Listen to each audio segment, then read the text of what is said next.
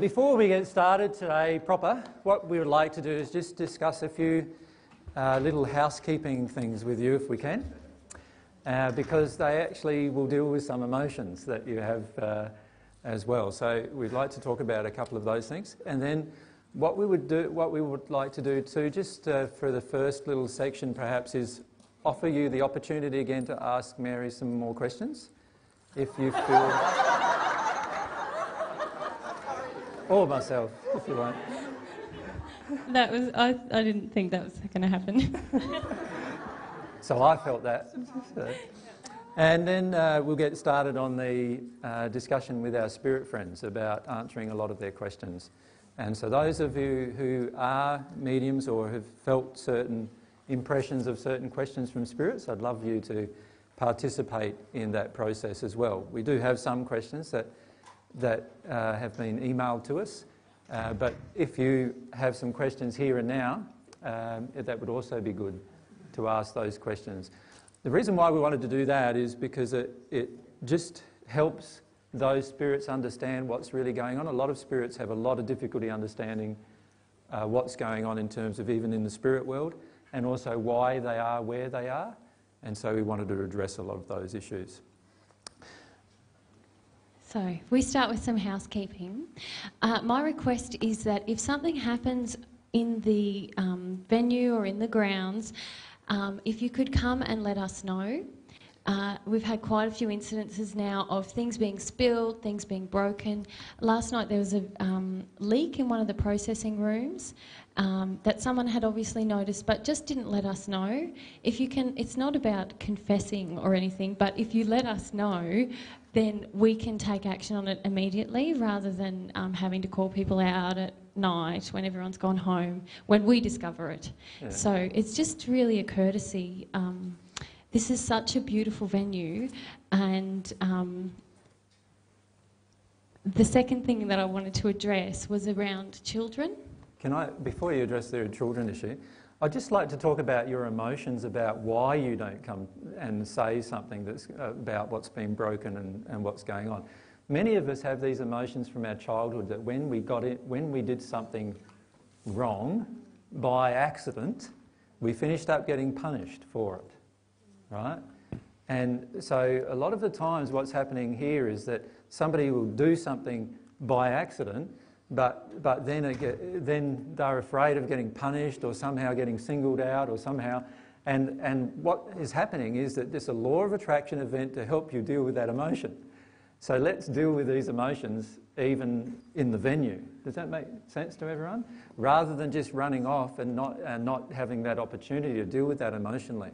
Because what happened last night was that from that leak, like we had to finish up calling Anna and calling Peter, and then they called someone, and you know, all that could have happened during the day rather than when people were doing all the other things that they were doing, if we had been let know much sooner. Does that make sense to everyone? So it's actually an act of love to say something, even if you didn't create it, to say something, or point something out in terms of, like last fortnight ago, there was a toilet broken in the women's toilets. Now, the seat, I think, broke. The lid of the seat. The lid of the seat. And nobody let us know. And it was only later when we went in there that we noticed it was broken. So obviously something happened, but nobody wants to sort of own up to those things. And so we need to also look at what's going on emotionally that causes us to not own up to things that we do. There's something going on there emotionally. And also, why do we then not take responsibility for it? Like if I broke your toilet in your home, like I would offer to fix it and pay for that. Well, why doesn't that happen? Well, because there's some kind of emotion going on within the person that causes them to not do that. So what we need to do is address these things emotionally. We're here learning about love and then not practicing love. That seems to be a bit pointless, don't you think? So it'd be best if we can learn to practice love while we're in the venue that we're in. Anyway, that's what I would say about it. Yep. Go on, second thing now. The second thing was around children. There's lots of kids who come, and AJ and I really love it that children come to these sessions. They're welcome to be here or be in the grounds or whatever. But there's been quite a few incidences where people have noticed that kids are in the garden, kids are running around, kids are in the processing rooms. And it's great if kids want to be in the processing rooms processing an emotion, but if they're playing, obviously that's impacting on everyone else's ability to use those rooms. And what I wanted to talk about with everyone was, well, with the parents, is about their emotions that their children are reflecting around lack of respect for property, lack of love of ourselves that then our children are reflecting into the environment around us. Yeah.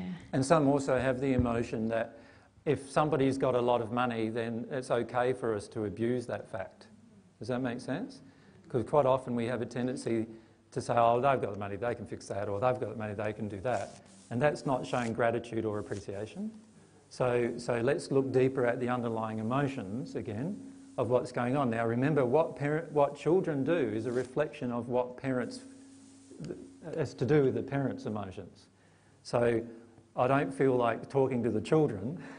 I feel like talking to the parents that have the children and helping the parents work through their own emotions about the issue. Am I? I'll turn it down a little. You can speak some more about it if you like, darling. Yep, I agree.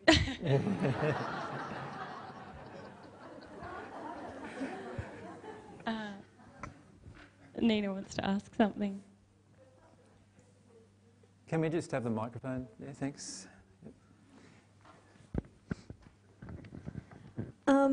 I just feel challenged actually saying this, but I know the day that Sol was here, my son, there was a frangipani branch, I think, that was snapped off. Yeah. And we went out and spoke to the kids. But on the way home, Sol and I were sharing that this is a really beautiful venue and in no way any disrespect intended in this comment, but Sol felt that it wasn't very child-friendly. You know, he wasn't even allowed to sit on the grass. Yep. And he felt pressured by that. Or, I don't know if pressure's the right word, but he was respectful of that, but he also felt a certain sense of discomfort about, I don't know how quite to put it, but I felt it, and maybe that's why he's feeling it, but I want to own it and bring it up. Well, because to me it's real. I'm happy to respect that Peter and Anna don't want us to sit on the grass, but in another thing, yeah, okay, I'm happy to be challenged on it emotionally as well. I don't want to actually have Peter and Anna address any of these issues, if that's all right. The reason why I don't want to have them address any of these issues is because there's a big issues of trying to rebel against authority here that most people have inside of themselves. You see, when you're offered a gift, and if the gift is offered on some provisos, right, then the acceptance of the gift is dependent upon those provisos, I suppose you could say. And we all need to come to appreciate at some point too, in a way, that there are certain acts of love that are involved here. Now, if somebody says to you, it's their property, and they have created it, and they're saying to you, please respect how I treat my own property, then my being on that property means that I need to respect how they would treat their own property. Which Sol was happy to do. No, he's not, No, because you're not. You're not. Does that make sense? He's not because you're not. You see, when I was a child, I can remember oftentimes going along to somebody's pristine property, and my mother and father had certain issues with different things emotionally, and I can remember feeling quite strongly that I had to respect what the owners of it, not my own parents, but what the owners of its feelings were about the particular venue. So while I'm not saying whether I agree or not agree with the rule to not sit on the grass or not. What I'm saying is that the fact is, if I own a property, right, I'm allowed to make a rule if I want to. Whether that rule is harmonious or disharmonious with love is immaterial. Do you follow me? If somebody else has an emotional response to that rule, then there is an emotion through the law of attraction being brought up for you for that. So what I'm suggesting here is to focus on your own emotions. If it feels like something's going on inside of yourself, then, or inside of your child if you have children here, then look at your own emotions about that. This is an opportunity to deal with that emotion. Do you follow me? And rather than going down the track of saying, oh, but it's this and oh, but that, just look at your own emotions, because you know what I feel? When we deal with those emotions, you may find that actually the rules governing the property change. Does that make sense? Well, for Through the me, law I of think attraction. Sol felt a certain amount of tension around, and I think maybe that's why things are happening also. No, see, Nina. Nina, stop saying soul. Soul feels. Soul is your son. It's actually I deny my feelings, right? This is something for all parents to remember, and so then soul feels it, right? So if I focus as a parent, that I'm denying my feelings about this issue, you are feeling controlled in the venue, right? And all Soul's feeling, and Soul, he's a sensitive boy, so he doesn't act upon a rebellious feeling, because you don't have a feeling of rebellion in you. But if you did, he would actually be rebelling about this whole issue, because you're denying your own feelings about being controlled. So for many of the parents, what's happening emotionally is they are feeling controlled in this venue, right? And then that's getting reflected onto the children, right? And so the children go out of control. Does that make sense? Because they're just acting out their rebellious feelings of the parent that they've not healed. Do you follow me? Yep. Now, when we deal with all of that, you will probably find the law of attraction will bring you an entirely different situation, so you no longer feel controlled. Do you follow me with that as well? Yep. So this is why I don't want to discuss the issue with, I'm going to have to change my batteries, with Anna and Peter, because in the end it's not their issue. It's actually our issue with regard to love and unhealed emotions that we need to resolve. Yeah? And it's not a true statement to say, I feel grateful, but I think, we're not displaying gratitude if we feel it's not done right. It's not done how I would do it. It's not, that it belies the fact that we'd actually don't have a true sense of gratitude around it. So just to keep that in mind, yeah. Good on you for being brave about it, Nina.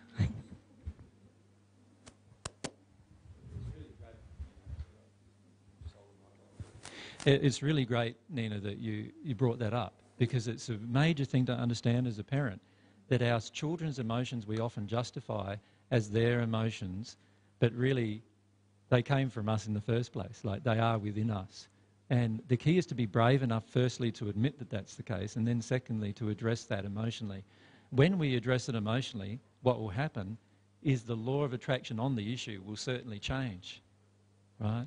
And so in the end, we'll end up with a venue where it is very child-friendly, wherever that venue be. Does that make sense? Just through the law of attraction. But at this point, how can that be created when we've all got these unhealed emotions about being controlled and not getting our own way and feeling upset when we don't get our own way? And, like I've had people come out to stay with us, and I've given one rule, like don't use a candle in my eco tent that I gave to Monica, that I've already mentioned, and she's angry with me for a day about it. Do you know what I mean? Like, so where's the gratitude there, which we pointed out and worked our way through? And this is the issue that we need to follow up. I would probably have never said that if that emotion had never been within her. Does that make sense? So you did that deliberately to trigger her, or that was just something you spontaneously said? No, there's no candles in our eco tents. So, yeah.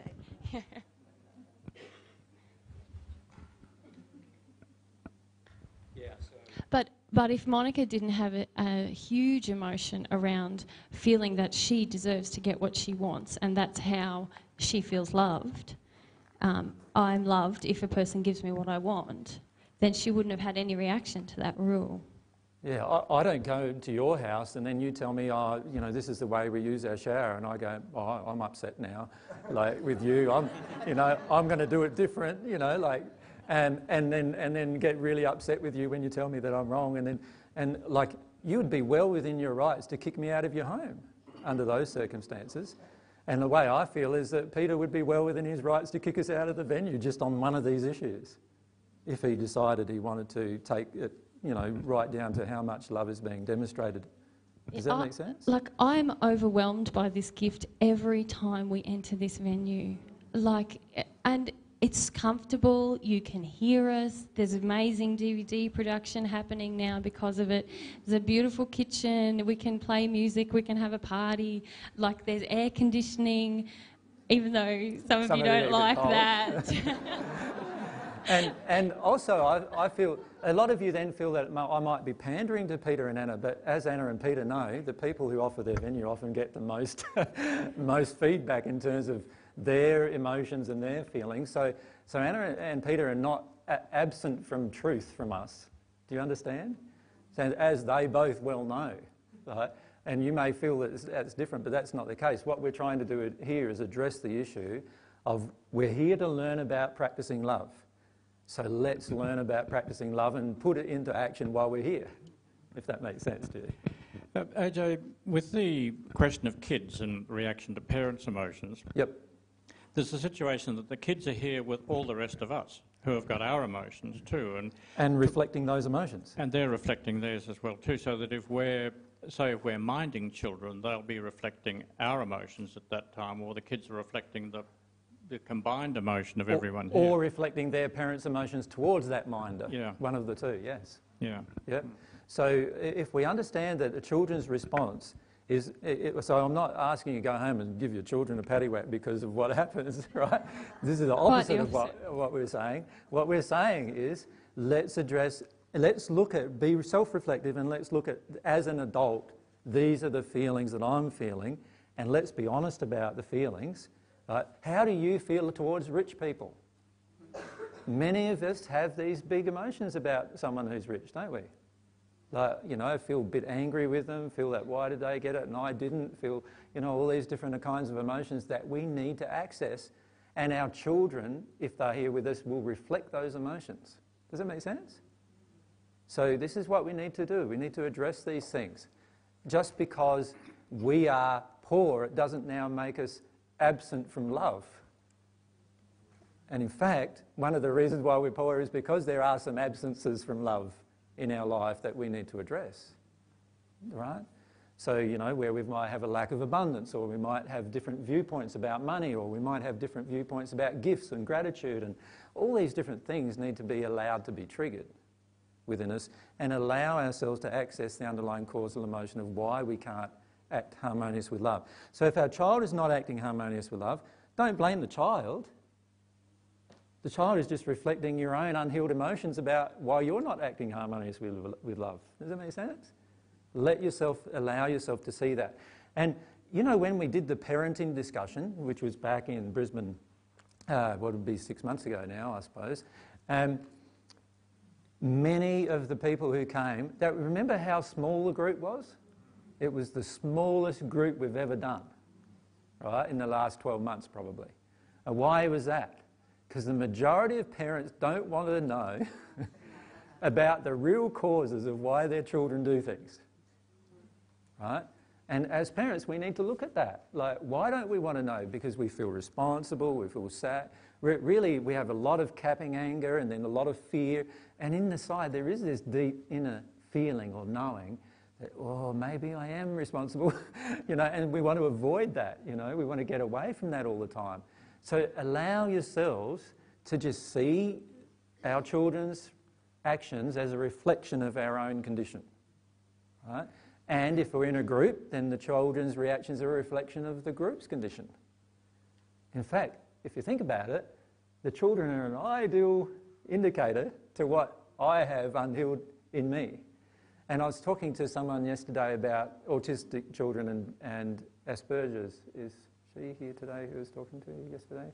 No. But if you've got an autistic child, that's even better. Because they are a perfect reflector of their entire environment. Far better than even an average child is. They have no sense of self because of the barrage of emotions that's coming from their environment. And they reflect perfectly what's going on. So if an autistic child comes up and just gives you a belting, you know straight away that something's going on either with you, an emotion in you that they don't like, or something that a parent has, or their parent has towards you, that, you know, and you can address all of those issues straight away emotionally. These are all opportunities So to get into our emotions. Does that make sense? Yeah? If we go... AJ, just talking about the control, excuse me, the control issue that probably most of us parents have. Yep. Underneath that, is it a grief of not having free will, or what's underneath the control issue? Every issue generally breaks into two sections. So let's look at the two sections. And this is something to remember with all of your emotional processing work. You see, most of the time we only look at one leg of these two sections. So here's an issue. Let's say the issue is control, right? One of the ways that we will go is we'll externalise control. So we either externalise it, and so we resist anyone ever controlling us. Does that make sense? So on this side, we finish up becoming, we get really upset and angry whenever anybody tries to control us. Does that make sense? So anger about being controlled. Or perceived control. Or perceived control. Because like a person giving a request about what happens in their own environment is not control.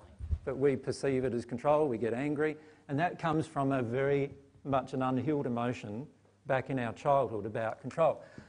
The alternative is that we internalise the control. So we get into a state where we feel we're allowed to control others.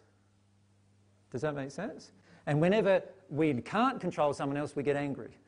So it's angry about not being able to control someone else. Does that make sense? Yeah, like when you ask your children to do something and they don't. Yeah, exactly. That's a parent's issue about that they've now gone angry about not being able to control somebody else because of the internal issues they have regarding control. So we either externalise or internalise things generally with a lot of different examples, and I can give you lots of different examples on different emotions. For instance, when a child is abused sexually, it either internalises the abuse or externalises the abuse. So what happens when it grows up? It either becomes an abuser or it doesn't heal the abuse inside of itself and it becomes like self-abusive. Or attracts further abuse. Yeah. Does that make sense? Yeah, so for us to heal the control issue and work through our emotions, what's the next step after, feeling what it feels like to be controlled? Or so we feel frustration or anger at being controlled. Yeah. Remember, anything from mild irritation is anger anyway. Mm-hmm. So that's where we're not getting something we want to get. We're not getting something we expect to get. Anytime you have any of those emotions, it's because of an unhealed emotion within yourself. Can we talk about addictions? Because this is really relevant here. Yeah. Often we can develop an addiction from our childhood where we always got what we wanted. We always had our free will enabled. And then we grow to have a very unloving projection out the world that I should get whatever I want. So in that case, you're not going to be grieving, I was controlled. You're going to have to grieve in the here and now, the reality, which is more in line with God's truth, that I do not have the right to control. And a lot of people, I just had 2 discussions with people this morning around that very issue. Often we're like, I need to go back and feel the pain. And very often that's what's happened. But some of us also have developed very unloving addictions as we grew because we were taught something in our home life that was very out of harmony with God's love, God's truth of the universe. And that's when we have to grieve in the here and now. That I had a huge one around I should be loved. Yep, people should love me. If they're not loving me, it's not right. And I can get angry about that. When in fact, people don't have to love me. It's a gift to receive love from others. And so I had to grieve in the here and now. Actually, not everyone loves me. And now I see love as a gift. And it's a gift for me to give as well. I don't feel as obliged to give it. Yeah. Thank you. Yeah, I see how that's very relevant. Yeah. So can you see how sometimes we've developed so many unloving behaviours that when those unloving behaviours are challenged by a rule, for example, we immediately go into rebellion. Now, whenever we're in rebellion, there is an underlying emotional reason. And we need to look at very seriously at all the times we feel rebellious. Because in the end, remember that the law of attraction brings you perfect events to trigger the emotions to bring you closer to God. So if my rebellion is getting triggered, then what are we going to do with rebellion with God? God's made like lots and lots of laws, right, to govern her universe. Like, there's a law of gravity. You want to rebel against that? Well, you can use it, can't you, to your advantage. You can actually use another law that's higher than that and overcome gravity. But you want to rebel against gravity by jumping off a building without knowing the other laws, then you're a goner, right?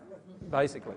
So this is the thing. We need to come to learn that God actually has a whole lot of laws governing the universe, the highest of which are the laws of divine love. And once we come to understand that and really get to feel that emotionally and see the love in each of one of these laws that God's created, then we'll start not projecting a feeling of rebellion onto our environment.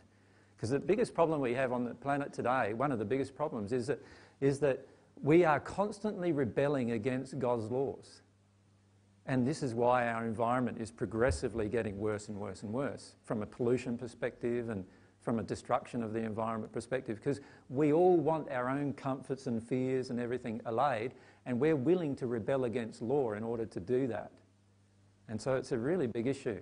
And it's great that this is an opportunity to actually address the issues like this that are within us, where we want to be unloving, and we need to look really closely at our own emotions about that. Yep. Thank you. No worries. AJ, on the flip side, I feel so grateful to you and Mary and Anna and Peter. How should we show that to you? If we all give you a cuddle every session, or I know that could be overwhelming for you all. So what should we be doing? What would you like? Well, a lot of people come up to give me a cuddle, and yet for the previous week they've been projecting anger at me. Sorry? So you know what I would like? I'd prefer that they didn't give me a cuddle and they stopped projecting anger at me. That's what I would like. In other words, what I would like is for you to just act lovingly, like let the love that's in you start shining all the time. I don't need cuddles from you to show me that you love me or appreciate me. Does that make sense? And often when we do need cuddles, we are very needy, and we actually need to deal with some very unloving projections we're making at other people. So it's not just coming up to you or Anna and Peter saying, thank you. It's not, it's just acting lovingly. In your day-to-day treatment of the environment, treat it in a thankful way. And if you truly have gratitude, that's what will happen anyway. Yeah. You'll just be expressing it through your actions all of the time. Yeah. And in fact, those actions will then be noticeable, and the people who provide you with any gift, whoever that person is, will know that you're automatically grateful by the feeling you have within yourself of gratitude that motivates your action. Oh, thank you. Does that make sense? Yeah. So you don't have to go up and say, oh, thank you all the time, thank you all the time. By your action, demonstrate how you feel about it, just by your positive action. Yeah. Is there any other questions about that subject? Or have we just shocked everyone into silence? Okay. That's all we wanted to really say about those things. I think there wasn't anything else, was there, that we needed to... So just like using the processing rooms. Oh, yeah. Just reiterate, the processing rooms are for emotional processing. So if the children are emotional processing, we're very happy for them to be in the room, but not to use the rooms as a games room. That actually, when somebody goes down there crying, they open the door and the children are in there playing, so now they've got to go and find somewhere else. And all that does is just stop the processing from going on. So again, as parents, we need to look at that issue of, the issue of why we would actually have this emotion of wanting to prevent others from processing their emotions. Does that make sense? So if we explain to our children what's going on, these are special rooms for processing emotion, and encourage them to go to them. If they have some emotions of upset to deal with, that's fine. But if we don't have that attitude towards openness towards processing our own emotion, there's a high likelihood our children will actually be playing down in those rooms. Do you follow me? Everything is related through the law of attraction. Okay. All right, what we'd like to do now is just open up any questions about... I thought just about yesterday. About yesterday, in general. So for you or for me? Yeah, for us both.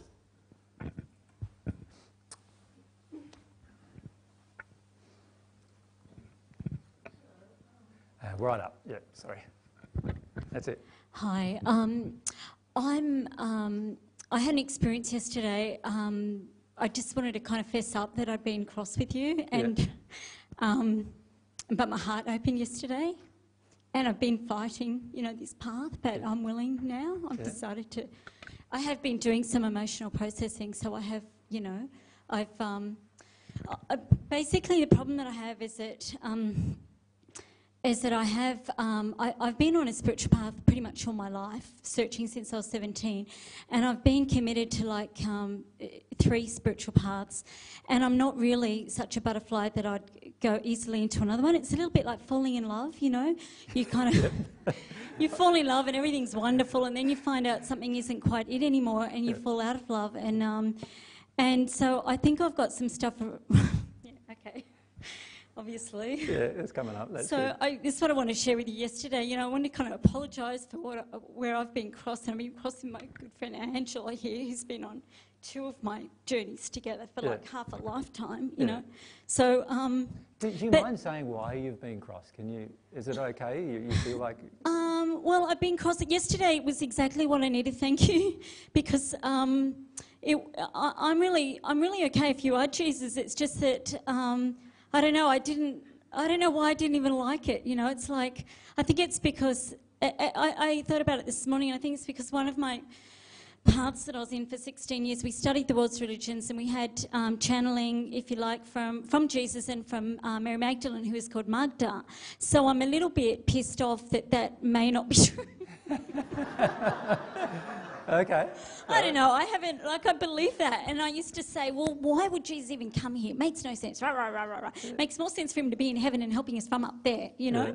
So, look, I've been promoting your work anyway and saying, look, he says it's Jesus, but look, don't worry about it because what he says is really, really good. Fast forward. Go for the emotional clearing because that's where that's real and that works. And I've been, so I've been like, no, I'll only, and I'm getting really feisty now that because I guess I was like a young soul who just believed everything, and now I've come to the bloody 4th show, and I'm not about to believe everything, and I'm not a kid anymore. So, but anyway, and I've spent the last 8 years actually trying to unravel my beliefs, and now you're talking about belief and faith yesterday. So I'm like, all I know for myself is when I open my heart, which I did to you yesterday, and I'm like, oh, just want to go. It's a bummer, that, isn't it? That's what I know is true, and my mind gets in the way. But I've heard a lot of teachings about a lot of other things, such as, I strongly believe that from the Gnostic teachings that Mary Magdalene was never a prostitute, that she was actually a smear campaign was done on her because she was so beloved of Jesus and she got the teaching more than the other disciples and the men were jealous. I actually think that's probably more likely. Well, that's true, but that doesn't discount the past that I had. And why wouldn't Jesus love me even if I had that past? Mm. Mm. Yeah. See, a lot of times people, spirits in the spirit world, have looked at where Mary is. So Mary's been, when we were in the spirit world, Mary's obviously been very close to me, and she's been in pretty much the same location that I am in the majority of our spirit life, right? And so the other women have looked at that, and then they've looked at Mary's history and said, but she was this and but she was that. And then they go down this track of trying to say, oh, that's because there's this thing called sacred sexuality, or they try to describe some other reason of why Mary got into that condition, not understanding the truth. And the truth is just that Mary had a desire for truth, and we're soulmates anyway, we're part of the same soul. And so at the end of the day, we were going to be together anyway, no matter whether I was whether I was a pimp or Mary was a prostitute or any other variation, right? And the truth is that in the end, God designed things in that manner. Now, as they happened in the 1st century, there was a lot of projections against the woman, obviously, and there are still a lot of injuries on this planet about women, both in the women and the men. So many of you ladies have these deep injuries of anger towards men and resistance towards men and so forth as a result of those injuries. And so there's this projection at Mary that she was that her life couldn't have been like that. Now, you have an opportunity to ask the person what her life was like. That's one of the reasons why we come, right? To actually ask the person what her life was like. But a lot of people finish up saying to Mary, oh, you need to read this book. And Mary picks up the book and it says, oh, Life of Mary Magdalene. Why do I need to read this book? This is my life. Honestly, the condescension in that act is quite intense. Because basically what you're saying to Mary is that you believe that her life was like this book. And, you know, as Mary herself well knows, and I well know, there's no book written on the earth where Mary's life has been accurately portrayed. But you've got an opportunity to ask her by being here. But in terms of your emotions, can I just address those? Yeah. It's really good that you stated your feelings, which is this big emotional issue with regard to the mediumship and the feeling that if Jesus and Mary weren't channeling this information, then it was all false information and I invested 16 years of my life in that information and so forth. The truth is that we are able to channel to any person on the planet or in the spirit world in our current form, right?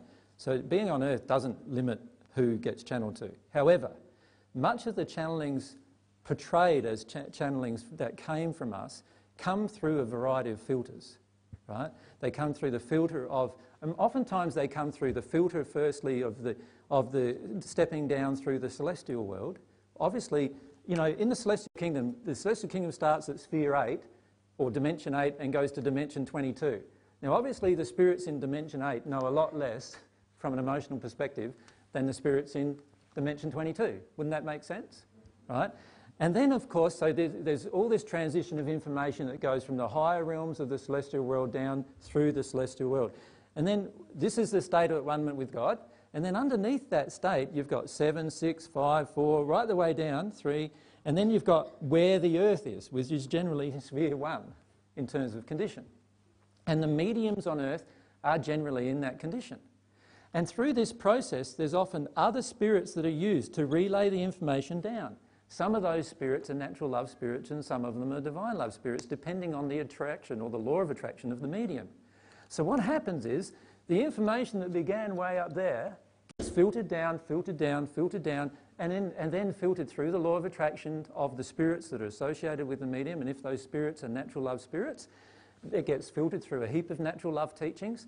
And then what we are meant to have said, which we may have originally said something, has got changed through Chinese whispers through to what the medium is saying. So don't write off everything that these mediums are saying, but understand that there's this chain of transmission of information that occurs constantly. And that ends up in gross distortion of information coming from the spirit world, particularly from the higher spheres of the spirit world. So while that person may have been channeling our soul, the information that they are giving may be highly distorted because of their own law of attraction. Does that make sense to everyone? So understand too that every one of these spiritual journeys that you've been embarked on, the 4, and it's interesting you've had 4 whereas others have had 20 or whatever, and like you say, it's like falling in love with it, and that's a really good analogy, I feel, because it's like for many of us there is this big emotional response when we feel new truth come to us. And that's a beautiful process. Don't now latch on to this one and then say that's the end either, right? Because what I'm saying to you is it's not the end. There's a lot more to be said, and there's a lot more we're ever going to say than what we've already presented in the future.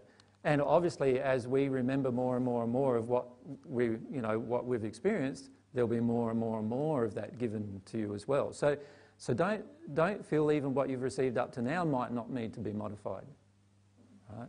The key is just to allow it to settle in your soul like you've been doing from yesterday. Allow yourself to feel the emotion of it all. Yeah. Could I just address the issue around my life? I certainly didn't say yesterday that I was a prostitute. I said that I had a lot of difficulties, a lot of hardship around sexuality in my early life. And I used sexuality throughout my life in order to gain security. And so, yeah, I feel there was a smear campaign about me because of the way people view people with sexual injuries. why should I be judged as worse because I had injuries? That's like me judging any of you for having the injuries that you have in a certain area. I'm not expressing everything that I want to say, but I think you're also trying to say, isn't it, that when people say, people judge Mary as either being a prostitute or not being one, wanting her to not be one, they're actually judging all prostitutes. And they're judging all of the emotions that every prostitute has. They're actually putting a prostitute's emotions as if that's worse than their own emotion. That's a judgment. Does that make sense? So quite often our positive viewpoint of wanting to have a positive viewpoint of Mary's life is actually driven by a deep prejudicial underlying judgmental emotion. Right? Yeah, good point. It was probably the case with the teacher that was teaching that. And also, if women are honest, every woman on the planet can relate in some way to prostitution. Of course. And if men are honest, every man in some way can relate to it as well. Like the truth is that men prostitute themselves in different ways oftentimes, and often by visiting a prostitute, they've prostituted themselves as well. So the truth is that these emotions just exist, rather than being judgmental of the emotion. And rather than saying, oh, Mary wouldn't have ever been that, like, what if she was? Yeah. Does it matter? So let's be more open than that and less judgmental of everyone's life as to what they've done or said or thought and they're acted, because in the end we're all in just this progression towards God. Yeah. And can I address there's a lot of New Age stuff that I like. There's a lot out there about me which is really intimidating, and I hate it and I get really triggered just because I feel so unworthy of like having a lot of attention around that. But the stuff that I have read which portrays me as some kind of high priestess of sex who needs to have sex with men so they can complete themselves and connect to themselves. There's a common book that a few of you have pointed out to me that portrays me in that way. Guys, that's really out of harmony with love. With love. Like any of you who've been to the sex and sexuality talk know that sex is something between you and your soulmate. That's how God designed it. So the idea of a woman needing to teach men about sex by having sex with them, that's not in harmony with love, and that's so. While I feel in the first century I did a lot of things that were out of harmony with love around sex, that's certainly not how, once I was closer to God or at one with God, how I viewed sex. So just check it out for yourselves, because a few of you have given me that book. Yeah. What do you think about the Da Vinci Code then, Mary? Okay. Well, it painted you in a very different light in that one. I really have been trying to have my own experience of it, like I haven't, on purpose, it's only been in the last couple of months that I've read anything that's out there in popular literature. I read the Da Vinci Code before I met AJ, and I thought, oh yeah, that sounds okay, but I didn't have any strong reaction to it.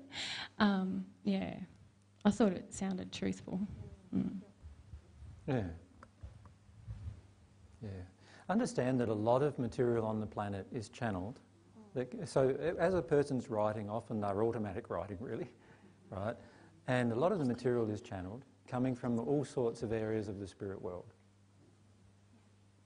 And some of the stuff I've read, I can feel that they're writing the account of some of the things that happened in the first century, but because of the medium's ideas about men and sex, there's a lot of distortion. Like I read it, I start crying, and then I go, hang on, that's not... there's anger there with men, and so that's colouring everything that's written. Yeah. It's interesting reading a book about yourself. Yes, most of us haven't had the pleasure of that. Yeah. Can I ask a question? And sorry, I've got the microphone. I won't hog it, but I just want to ask a question, because yesterday was a very special day for us. Can I just address your emotion, though? You grabbed the microphone from me at the beginning so that you could ask these questions. That's what you said. See how much you want to cover that desire up. But go ahead with the question, Barbara. Thank you, AJ. I was very touched yesterday about the whole day, but one thing in particular really struck with me was that when you, AJ, mentioned about, and I'll get emotional about it again, and I thought I did some process work on it last night. Obviously not enough yet. When you said that a group of us will get to sphere 8 and above in this lifetime, Yeah. that's very emotional for me. Yeah. Why would that be? The main reason why these kind of things are quite emotional for you is you've got, when you have some celestial guides who are with you, oftentimes you're not realising the amount of love and other emotions that they're actually projecting at you of confirmation of the things that I'm saying to you. So a lot of times you're not actually having your own realisations about what I'm saying quite yet. You're actually having the projections of these celestial friends that you have around you telling you that, yes, this is actually true. And because it activates this certain emotion of, in your case at the moment, this deep unworthiness for that to occur, what happens is that we go into tears almost immediately as a result of the contemplation of that thought. So if you think about it, here you are on the earth, right? You've got some celestial friends up here who know that this is a possibility for you. And so when I state the possibility, you have an emotion. Is this a possibility for me? I don't think it's a possibility. And then they're projecting at you. Yes, this is a possibility for you. This is a possibility for you. And all of a sudden you're in tears and you're crying and feeling that, yes, this is also a possibility for me. Does that make sense? And what they're doing is they're just enabling you to recognise truth through that interaction. Now, understand that spirits in a negative condition could do the same thing with negative emotions. So this is where you have to be careful about what is actually true or not. Because in the end, you will have to have the emotion of whether it's possible or not. Right? Oh, I felt it was definitely true and it was possible, but it was unworthiness. But not for you. Yes. Yeah. And once you get through that emotion, you will feel that that was possible for you. Does that make sense? Once you feel that yourself. And this is what I was saying yesterday too. A lot of times when we talk about our identities, people have this initial flush or rush of emotion, which is actually not their own. It's actually a spirit projecting it of confirmation. But it doesn't mean the person has gone through all the emotions surrounding the issue, right? And what we need to do is come to terms with the fact that oftentimes we don't go through the emotions surrounding the issue until events come up. So, like for example, when your family attacks you because of what I'm saying, you're going to be severely tested about what I'm saying. Does that make sense? Because everyone has deep emotional hooks into their family in some way, right? So if I say something that confronts your family, they then confront you about seeing me. Now we'll see whether you really agree with it, right? In terms of whether it's really an emotion within yourself that you actually believe to be true, or it's just something you've been listening to. You'll see the difference then. And different emotions will come up within you. So this is what will happen on all of these issues, including the issue of whether you're going to become at one with God while you're on the earth or not. The truth is that many of you will become at one with God while you're on the earth. Well, last night I decided to put the desire out for that to happen. Yeah. And the truth is that if you have a strong desire for God's love to enter you, and you have a strong desire for truth, and you're humble, you will not be able to avoid the process. It will automatically occur if you have those three things. That is the truth. But the problem for most of us is, and the reason why we've been giving these talks is we want to help you with humility, help you with the openness to truth and so forth, and the openness to love, dealing with the emotional reasons why we're saying to God, no, don't give me your love, which is really what we're saying a lot of the time to God. So what we're trying to do with these sessions is just open all of that, the heart in those three areas, if you like. So follow on from that then. Yep. Do you and Mary and the other reincarnated souls need to achieve sphere 8 again here on Earth? To rebirth? Is that your goal? When you say that you're missing, you're craving for God's love and you're missing what you had in spirit form, that's difficult for me to comprehend, that pain that you're feeling, because we haven't felt that. We feel your emotions when you're talking about it, but we've not felt what you're missing. Reincarnation is much more complex than what I've explained to you. So that's the first thing you need to come to understand. In a later time, what I will do is I'll explain the full complexities of reincarnation and what actually does occur. But for the moment, if you can imagine, you're born on the earth. So when you arrive on the earth, you're basically in a first sphere condition. You progress through all the different spheres, no matter whether you're on the earth or in the spirit world, you progress through. You achieve a soul union state. So there's somebody else who's also done that, the second half of your soul, who was also born on the earth, eventually does the same thing. And in the soul union state, so this is the soul union state in the 22nd sphere, now you're in that state. From a point of view of love, you can never lose the love that you have. All right? So our unified soul is in a 22nd sphere soul union state. Does that make sense? However, when you reincarnate, the soul has to go through that splitting process again and attaching to the two new bodies, right? And of course, that then begins to absorb all of the emotions of its current environment, which again is in the first sphere state. So, our process is a process of remembering our previous state emotionally. Does that make sense? Maybe just say the thing about strengthening. You can say the thing about strengthening the connection. That's how I understand it. It's like at the moment we have a really weak connection with our soul and the truth in that soul and the love in that soul, and that's because of the emotional injuries. As we release the emotional injuries, then it's like the connector gets stronger, and that's how AJ just knows so much truth, because he just has dealt with so many emotions, it's just flowing more directly. Does that make sense? So if you can think about it, like what happens is the emotional baggage from this first sphere state basically gets reimposed upon the connection to our own soul, because to actually reincarnate, you couldn't connect to the soul in its full state without killing your mother and yourself. So what you have is what I would classify as an attenuated connection. So if you think of it at the moment, all of you are actually 100% connected to your soul, believe it or not, right? For me, I'm not 100% connected to my own soul. Because it's too powerful. Right, because my own soul would actually kill me in my current state. If I had it would kill the body in its current state. So what I have to do is I have to work through all of my emotional blockages so that the soul can connect fully. So that is the same sort of process, and this is the reason why we did it. It's exactly the same sort of process as you have to do. So as I am presenting to you right now, I am not in a soul, in a one-moment state with God as you're seeing me right now. Because my body would not have these for a start. I'd probably be 5 inches taller than I currently am. There's quite a number of different things that are going to change once I get into that condition. Does that make sense? So, and that is a result of the fact that I've still got all these emotions blocking my own connection with my own self.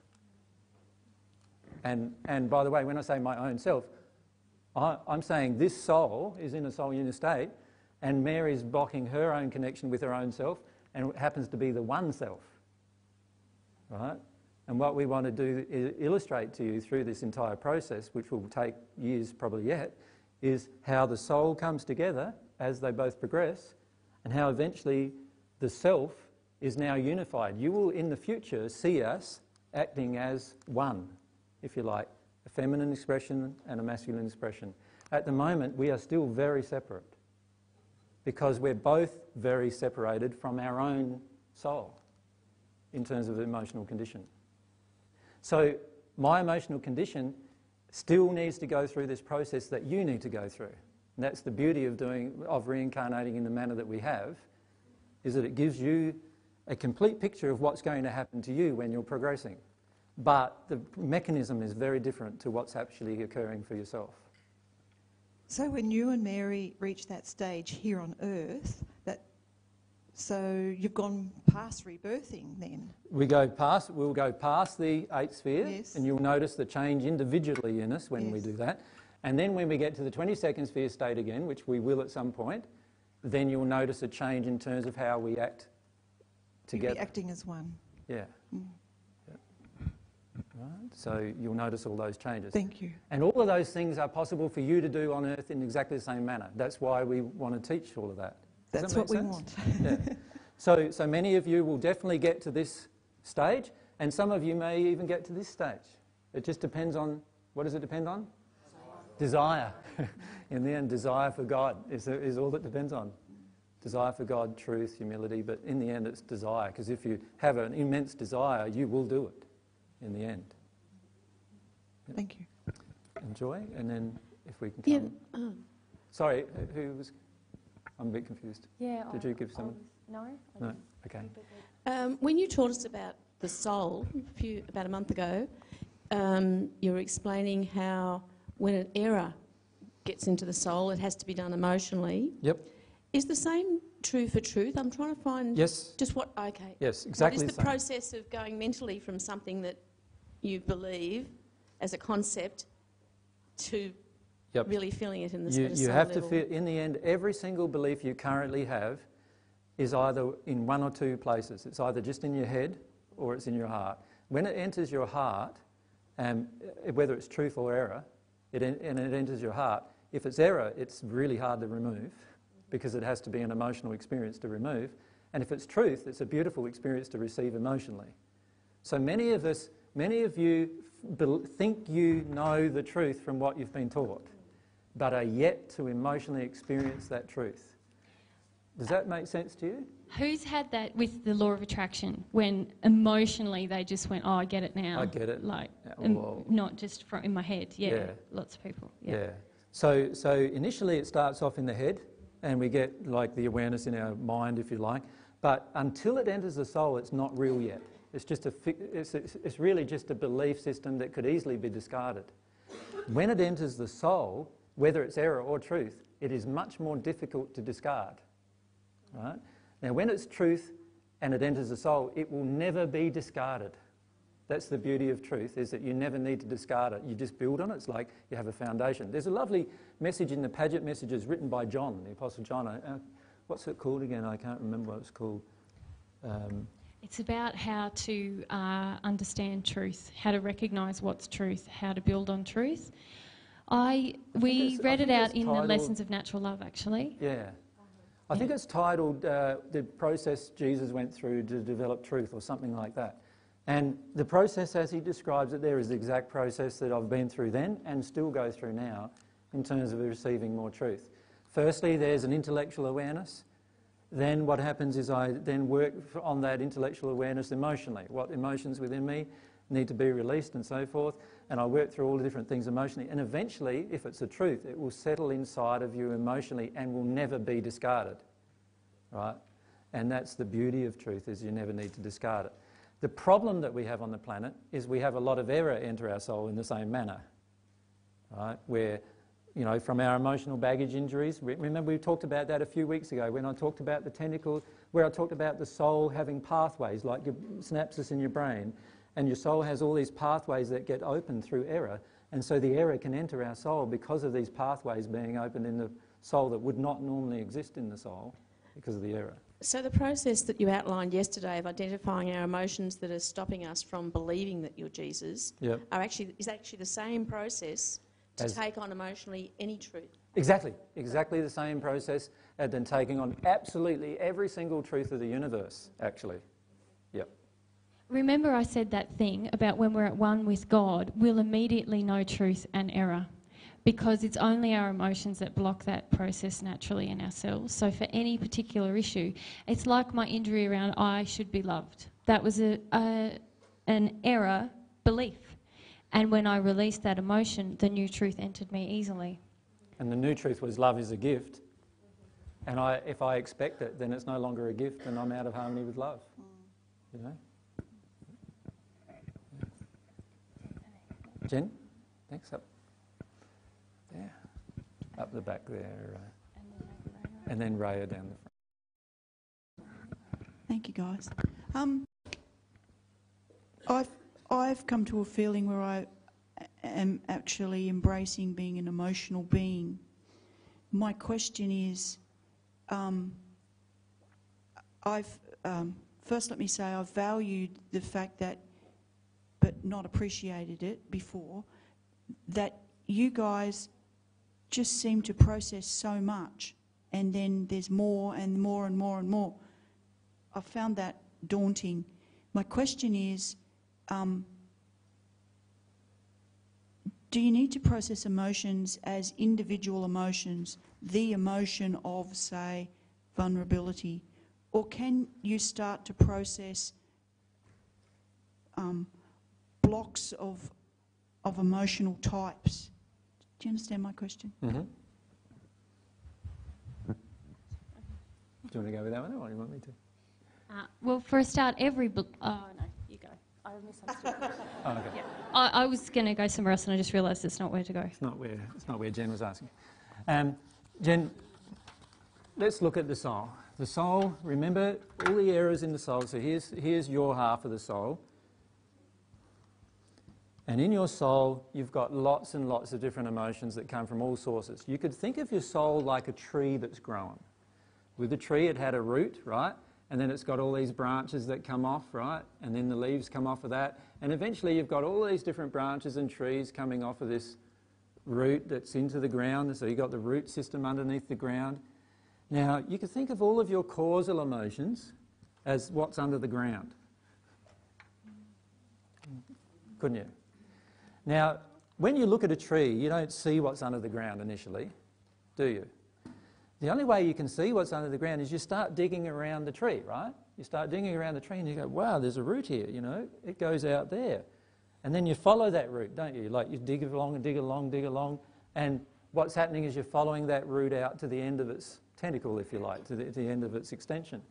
And really it's the same with you emotionally, right?